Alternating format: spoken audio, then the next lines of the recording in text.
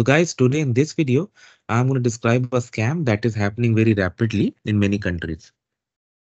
So make sure you watch it till the end and share with as many people you can in order to save innocent people.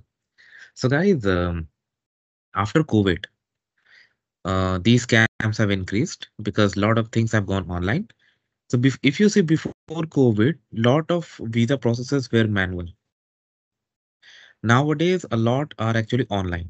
And with the e-visa, with even countries like India offering, many other countries are offering, it's very easy to apply online and get it. But there is a catch.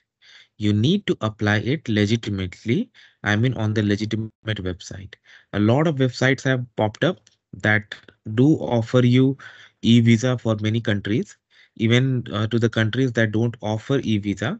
And people get into those traps by sharing their confidential personal information and paying money.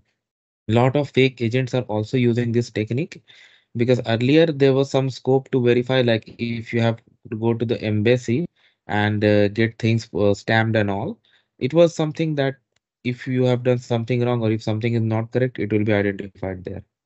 But now it's like very what do you call, very difficult. Not difficult, I mean, people are making use of this technique. They issue you something online, they say, yeah, this is an e-visa, take a printout and go board your flight. And when they reach the airport, they find no, they have been cheated. So this is happening, and it is increasing rapidly.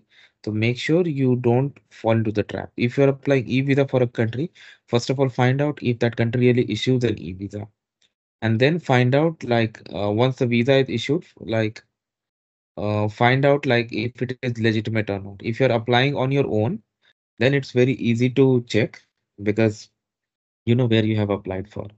But if you're not doing it on your own, then be careful on which site you're doing. Make sure you go to the legitimate site only and not to any illegitimate site, because then there could be a problem.